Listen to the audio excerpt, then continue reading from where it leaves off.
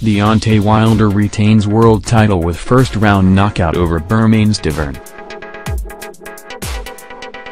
Deontay Wilder retains world title with first-round knockout over Bermane Stiverne.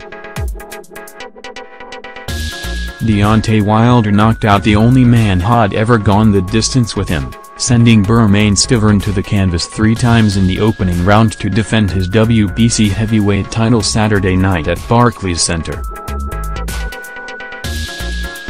Wilder entered the ring wearing a gold cape and mask.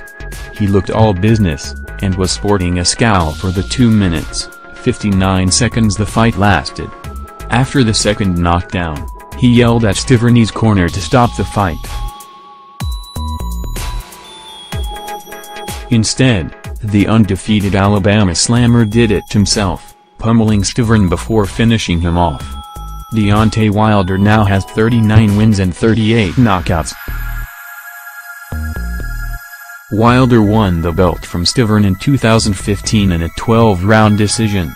He repeatedly insisted Stiverne would go down and out early in this one. Wilder kept his word.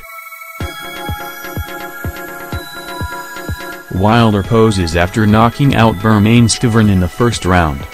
He is 39-0 with 38 knockouts. The 32-year-old Wilder jabbed through much of the first round while Stiverne, who hadn't fought in 2 years, moved slowly and cautiously around the ring. Suddenly, Wilder lashed out with a huge right that felled Stiverne, 25-3-1.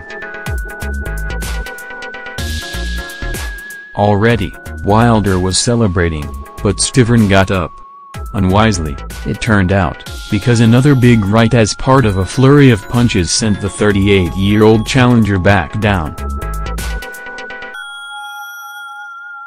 At that point, Wilder climbed atop the ropes in a neutral corner, shouting at Stiverne's trainer to end things.